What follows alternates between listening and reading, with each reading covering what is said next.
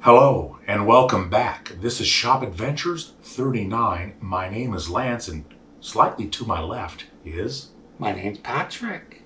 All right.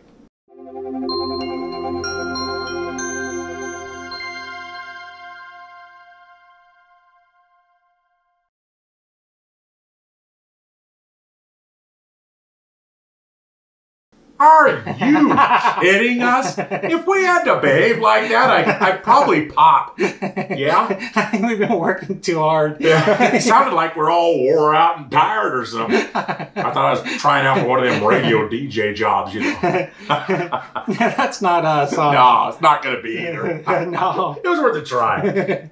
We're still laughing about it. Okay. Well, we got some excitement this week. We can get over.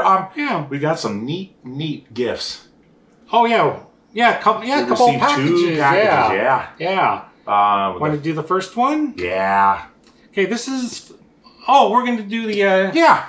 Oh yeah. This was nice. We received these. This is a really nice surprise. Nice quality. Yeah. Look at that. Oh yeah. We do love our T-shirts. So yeah, we do. Thank you so much, Randy. They go to use here. Randy. That's really nice. Yeah, look at that. RR in shop. Yeah. That's really great. Yeah. I heard some guy, really supposed to be a pretty nice guy, runs that channel or something. It's a YouTube channel, right? Remember, he's supposed to be some kind of really nice guy or something. Oh, he is really nice. And I think the quality of my shirt's a little better than yours. Yeah. He always maybe I take back him being nice then. No. No, thank you very much. Thank you so much. Yeah. All right. Okay, the next... This was a surprise. I didn't see this coming. Actually, he did message me about it. No, but I just never saw what it is.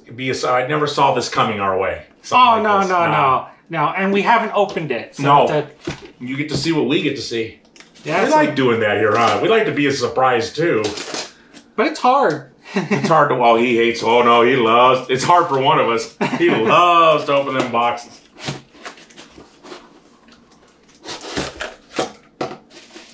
Alright. Well, it's big. Hold on. Oh, yeah. Wow. Oh, yeah, it has some weight to it. Easy.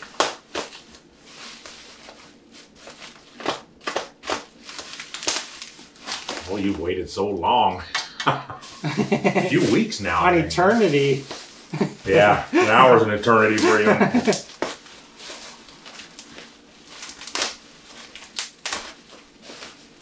Well, it's packaged well. Yeah, very well.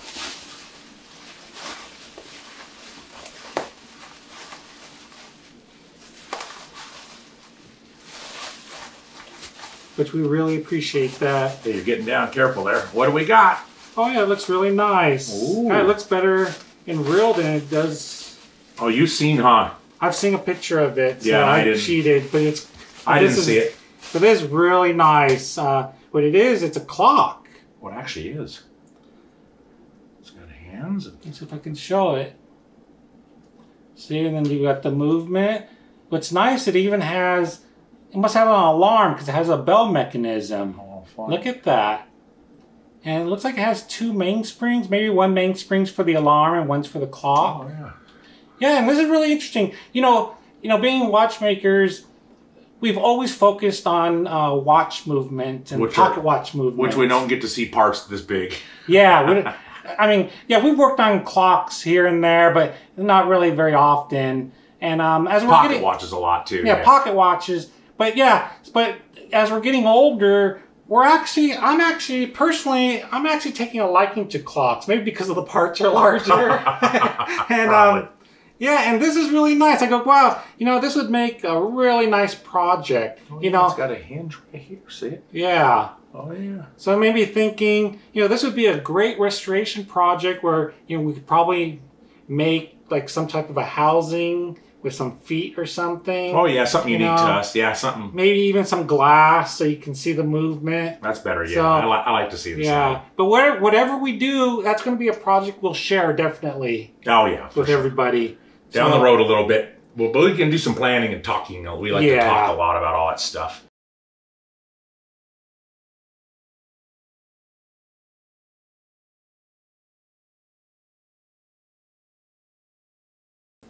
Yeah, so aren't those close-up photos great? Really shows the details. And God, this is going to be so nice after it's restored. So we really appreciate it, Joe. We're really going to put a lot of effort into this and share it with everybody. And that's Joe from Raptor Machine and Tool Company. Joe's a really nice guy, got a great channel worth checking out. He's been really fixing up his shop. Yeah, he has. Yeah, really nice. And he's a really good guy. Yeah, yeah. He's really nice. Great. Even I wouldn't be that nice to us. Okay, I have some tools in front of me. Came from Patrick's secret stash. Yeah. These actually came from an old friend of ours. He was a watchmaker and he retired.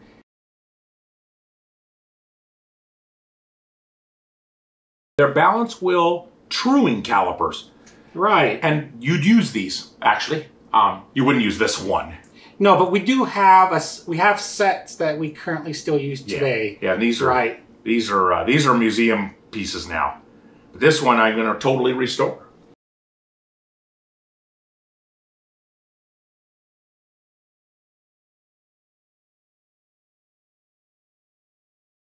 And so what we'll do is when we get it all done, and I've done my magic here, and you've improved it, we'll come back and show you a finished product. And we can show it before and after too. And I'll show you how it works. That's right. You guys like that? Let me show you all these. I'd like to show you how these tools work when we can. Sure. So there you go. That's really neat, isn't it? Yeah, really neat. Well, if you've been following along with us, you'll know that we've been rebuilding spindles. Yeah. And that's for sure. It's a nice project for us. These are our first educational videos, and we're hoping that notice they're called videos and not shows. Yeah. This is a show. Those are videos. And it's really nice. You know, there's so much knowledge that we put in over the years to learn how to do this, and it's really nice to share it with everybody now. This is something we're able to do on YouTube that our mentors could not do, and we said that we were going to do this before we were unable to do it anymore. That's right. That's what this is really all about. And these videos are really fantastic. And we're going to add, I heard rumor, because I got a lot of demanded personal emails, and I cannot believe I did. We really did. Yeah. About that Barker mill and the fact that we're going to do the 2 spindles. And we were going to start with the 2 spindles anyway. Right. Right? But take over from there, because you have a lot more details than I do, but they're going to get an exciting treatment that I didn't once think they were going to get. Okay, well, one of the nice things is, I mean, the timing's just perfect, because I guess a few of the comments in regards to our spindle rebuild videos has been, do we know anything about tapered roller bearings? And we thought, well, guy, that's actually coming up. So what we're going to do is, okay, as you know, part of our spindle rebuild series, we got subparts, which are subparts A through D. Yeah, 4 subparts for the different Levin spindle types. It is. Well, we're going to add 2 additional subparts. An E and an F, I guess. D, E, F, that's right. Wow, that's a lot. Yeah, it is. It's a lot of... This has been a lot of work, but we have a lot of passion for it. Yeah, just trying to get everything prepared for the lessons. Yeah, it's a lot of work. But anyway, so what we decided to do is, okay, the Barker, you know, has a horizontal spindle and has a vertical spindle. So each of those spindles is going to get its own subpart. And they're 2 uniquely different bearing types, aren't they? That's right. The horizontal uses tapered roller bearings, but the vertical actually uses super precision deep groove bearings. And that's really good. It's really a good couple of additional flavors we want to add to this video series, because... And they're bigger. Yeah, they're bigger. You're going to see it really big. Yeah.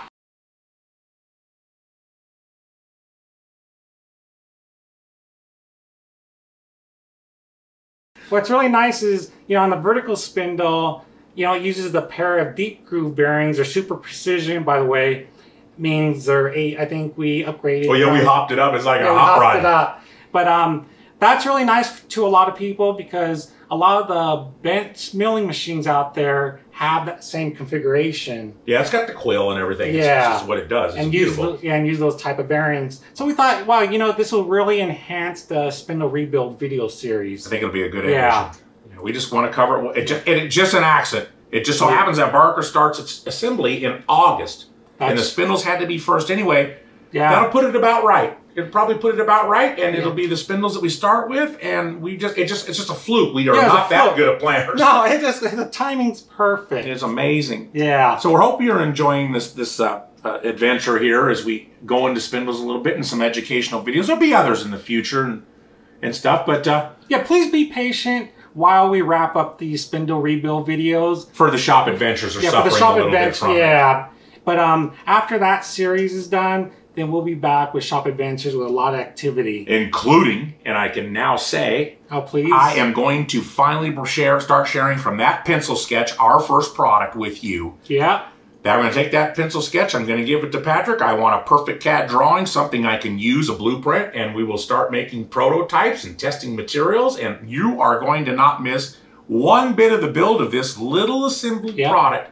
Every bolt, nut, screw, little pin. We will be making every single part will be made right here on these machines as soon as we can get these spindles rebuilt. Yeah. Not the Barker. We don't need the Barker to do this. We need the Levins. Yeah, so especially people that like to see, the making of little teeny parts, especially little tiny screws and all that. Yeah. You're going to see all that. And specialized finishes on some of the screws. Yeah. Some really high skill talent you're going to see us that we're real proud of, and we hope you'll appreciate it as much as we do. Well, that's why we've been putting all this effort into the restoration. We're trying to get all our equipment up to par, in perfect condition. I'm going to ask it to do a lot of work. Yeah, we're going to really push these machines. A little tough work there, yeah. So, okay, so just wanted to share that. And I think that's absolutely everything today, isn't it?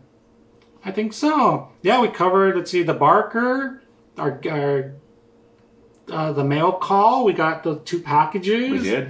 The museum piece, and... yeah. Pieces, I was surprised you coughed up that much. Yeah, it was a lot. Anyway, that's good. Great. We're good.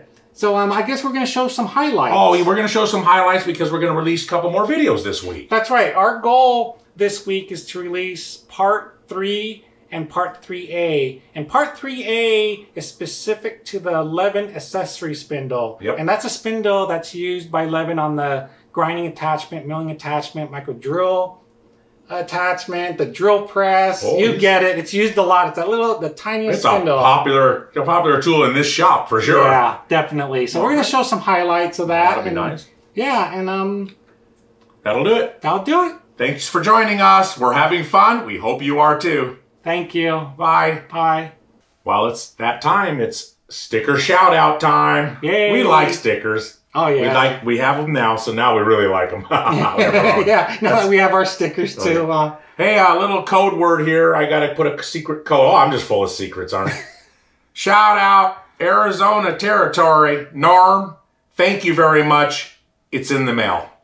We thank you for that very dearly. Yes. All right. Thank you.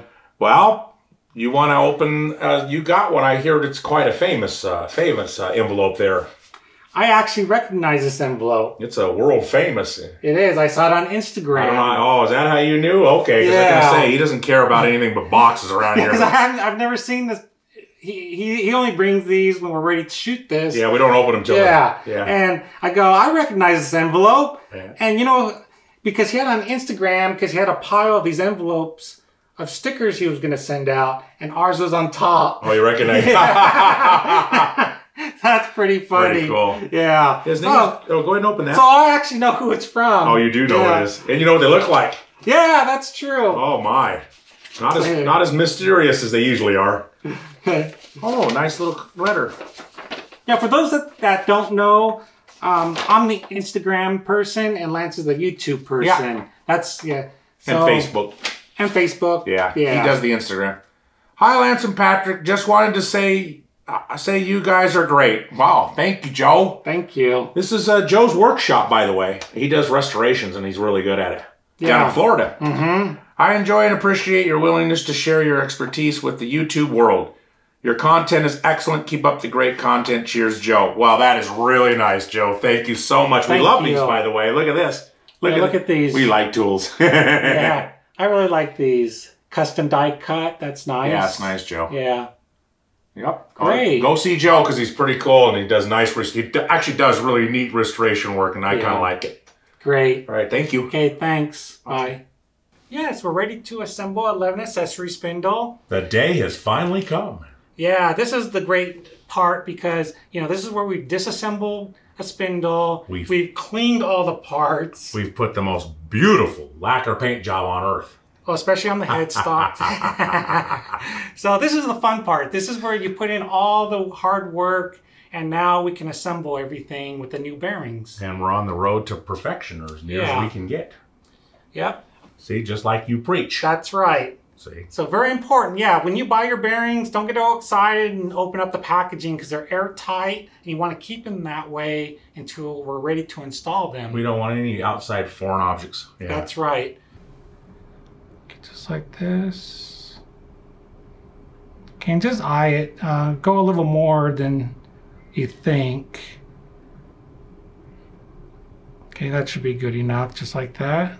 Can I share what happens at the end here when you've got your little bearings and you got your balls and you got your, you know, your raceways and it's spreading out, it's spreading out. It goes to one really final spot before that's all it's going to do until it falls out somewhere. All right. And that's that it's going to go into the fabric reinforced phenolic resin bearing cage, that brown, light, dark kind of brown colored thing in there, or looks reddish. Yeah, reddish right here. Okay, it's actually a fabric material, and that's going to absorb some of that grease.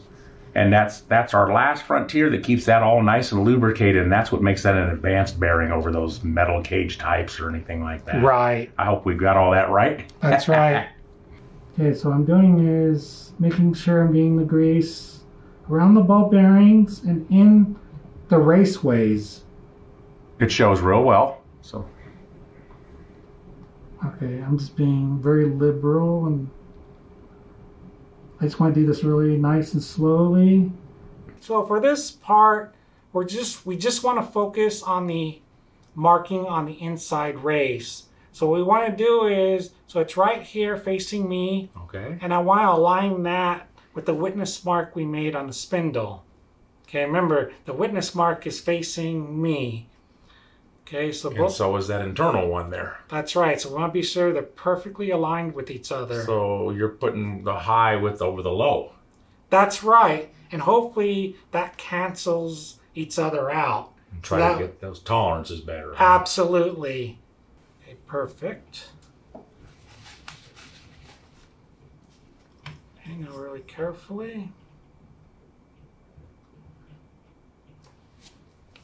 Thank you.